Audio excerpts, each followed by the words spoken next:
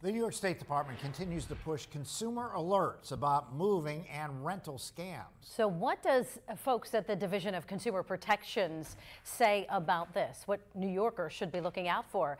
Tonight, we hear more from our New York Capitol correspondent, Elise Klein.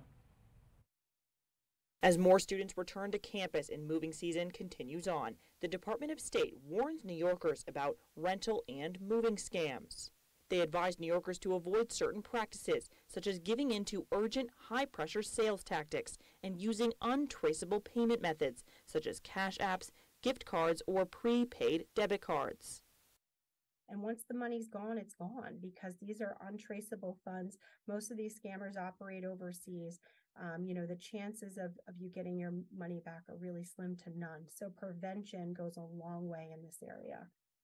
O'Brien Solar says New Yorkers should avoid giving any personal information out until they have seen the property and to verify the identity of any real estate professional they might be working with. We've had a lot of complaints about impersonation of real estate agents in New York. So you want to make sure that you know who you're dealing with.